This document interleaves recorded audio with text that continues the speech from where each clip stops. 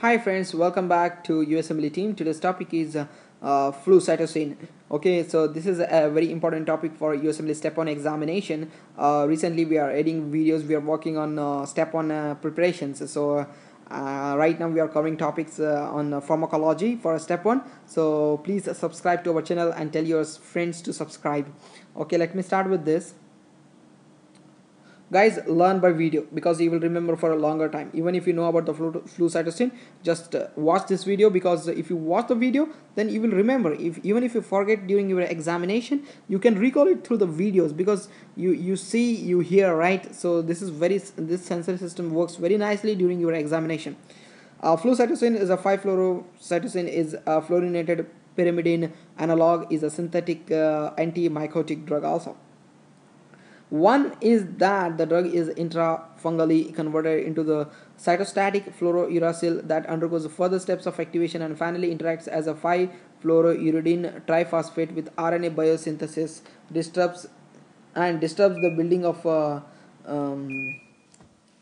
certain essential proteins. Sorry for that. The other mechanism is the conversion of a 5-fluorodeoxyuridine monophosphate, which inhibits the fungal DNA synthesis. Remember about this mechanism. This is very important.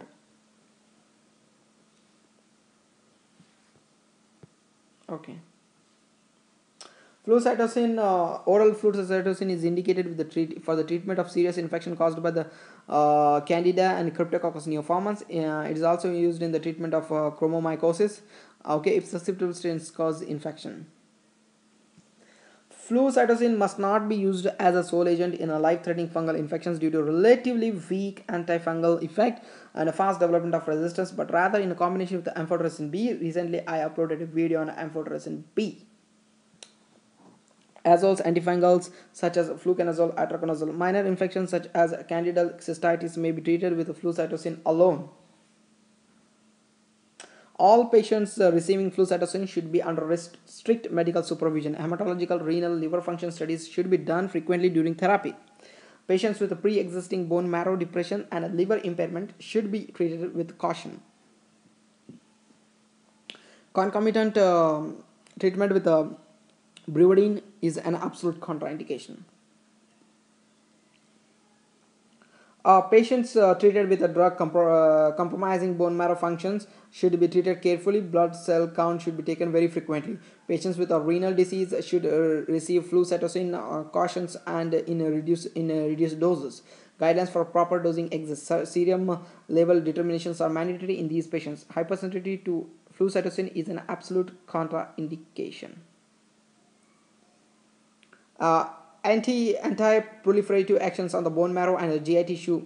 Due to the drug's preference to affect the rapidly proliferating tissue, bone marrow repression, there's anemia, leukopenia, cytopenia, or even rarely granulocytosis may occur. Aplastic anemia also has been seen. Bone marrow toxicity can be irreversible and may cause death, particularly in immunocompromised patients. GI toxicity may be severe or rarely fatal and consist of anorexia, abdominal bloating, abdominal pain, diarrhea, dry mouth, duodenal ulcer, GI hemorrhage, nausea, vomiting, and ulcerative colitis. Liver functions, elevation of the liver enzymes, bilirubin, hepatic dysfunction, jaundice. In one patient, a liver necrosis have all been seen. Some fatal cases have been reported, however, the majority of cases were reversible.